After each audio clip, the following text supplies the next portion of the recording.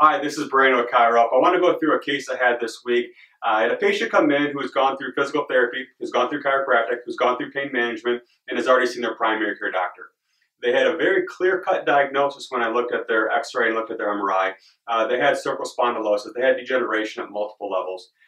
They had some disc protrusion and foraminal stenosis. So there's no question they had a cervical component to the radiculopathy.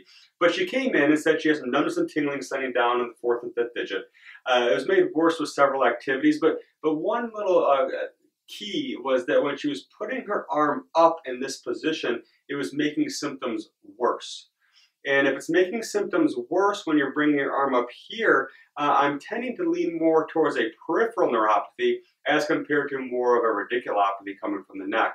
And the reason is because of arm abduction sign test. Is when you put your arm up here with a cervical radiculopathy, it feels better. You're taking tension off the brachial plexus, you're taking them off the nerve roots, and it makes it feel better as far as that numbness or tingling or pain or whatever those symptoms the patient might have.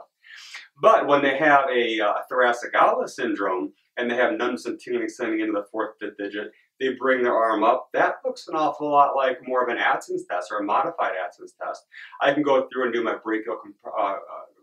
brachial plexus compression test, pushing into that area, and if that elicits symptoms, I can move into my rights, my hyperabduction sign. I can move into my clavicular maneuver, and also Adson's. So now I can start to differentiate where that peripheral neuropathy is coming from. I can stop wasting time with treating only one spot, maybe just the neck or maybe just the arm. I can treat only the most appropriate structures and get this person out of pain, and then teach them what's causing their problem, whether it's using a backpack or workstation ergonomics or the way they sleep, and hopefully get this person out of pain and then keep them out of pain.